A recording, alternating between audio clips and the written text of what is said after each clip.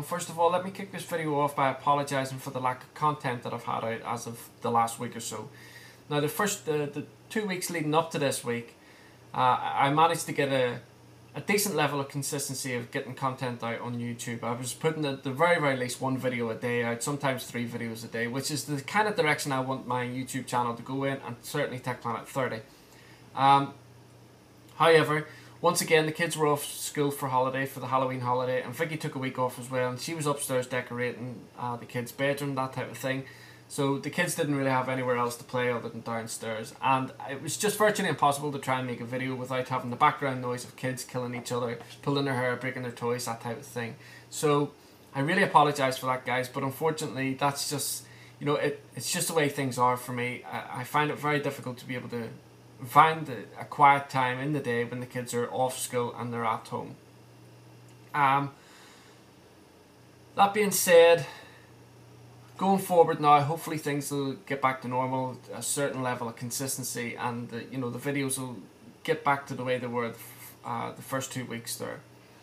Certainly at least up until the Christmas holidays, and then things will kind of slow off again because the kids will be here. Now, the reason why I wanted to make this video is because it would appear that the way we view our media is changing. No longer do we want what the networks are dictating, you know, putting on our Freeview boxes or our cable boxes or Sky boxes, that type of thing. People want to, you know, there's a vast variety of video content out there that we can watch, and you know, we don't want to be sitting on a computer screen all day watching this. People want this now on their TVs. They want to be able to view what the internet can offer them, and there's a whole range of different options out there for that.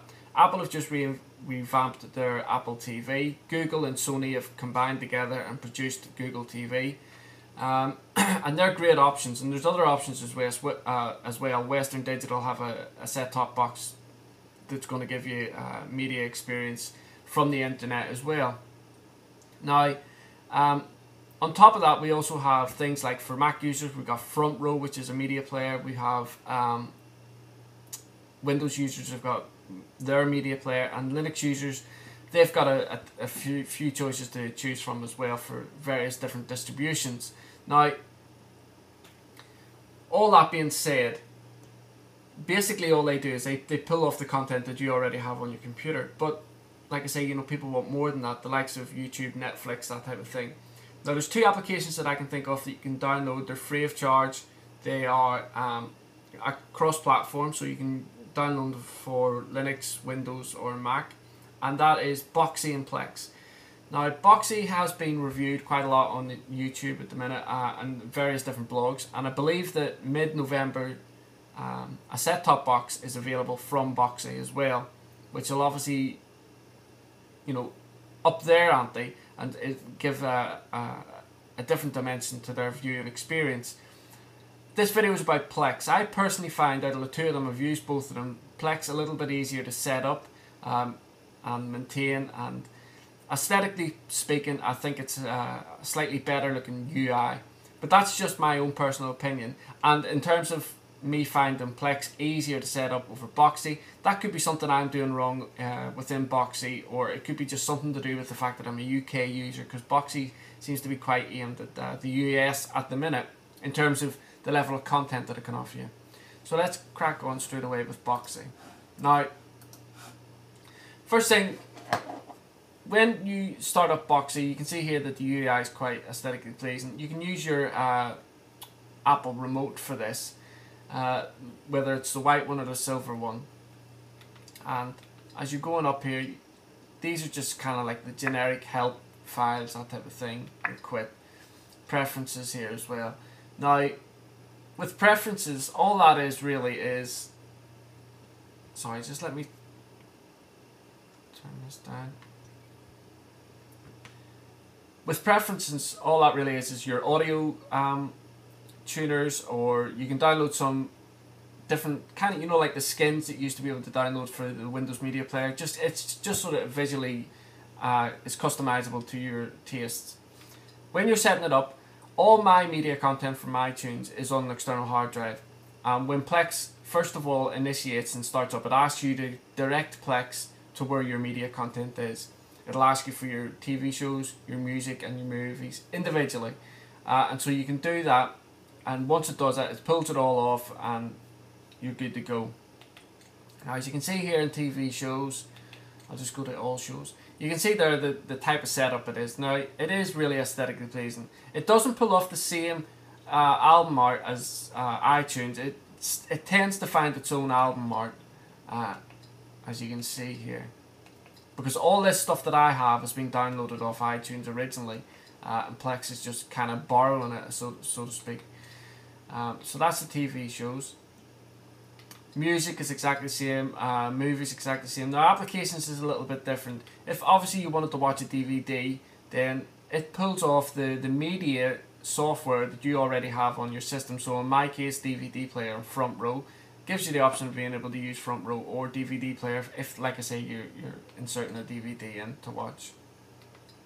Now, picture plugins, music plugins and video plugins are what really enhance Plex's user experience, I suppose.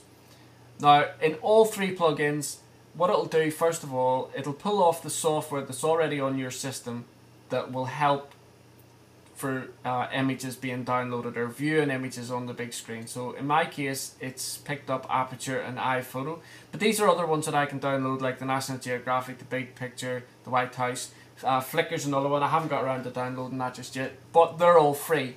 And like I say, they enhance your viewing experience. Music plugins as well. Video plugins for me is probably the best feature in it. I can watch all the different episodes that are on 4OD, like Black Books and Father Ted, all those types of things.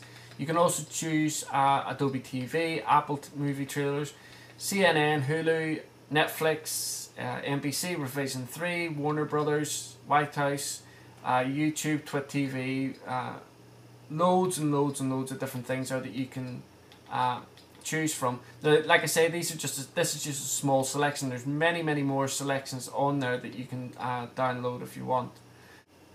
Another great feature about Plex is you can download from the App Store Plex app for your iPad and for your iPhone. Now, in the Plex remote, it turns your iPad into a remote and your iPhone into a remote as well. Now, as you can see here, you can use this kind of surface area here for flicking up, or you can just use the arrows up and down, that type of thing. But one of the really neat features about this type of application is, if I click on Library, as you can see here, it gives you a list of different, like your music files, your TV files and movie files. So if I click on movie files, it's going to give me a list of all my movies there. As you can see, it's not doing anything on the application on the screen. Click all movies. Brings up a list of my movies. You can see all the little icons down the side there. And this is exactly the same for the iPhone. I can get whatever movies are on my library content pulled off and watched on the likes of my iPad or my iPhone. So that's a pretty neat feature in itself. Now, I'm not too sure whether Boxee offers this type of feature or not. I'm sure it probably does. But this is, it's just the way media is going now. I can watch all the stuff. Instead of trying to put movies on my iPad and taking up a hard drive, I've got it all there. And it's not going to mess about with the space on my iPad. And that's really it, guys. Thanks very much for watching. Like I say, guys, thank you so much for your patience and your support. I look forward to seeing you all in the next video. And don't forget, go across the Tech Planet 30. Things are back to normal now. And that's it. Thanks very much, guys. I really appreciate all your support. Bye.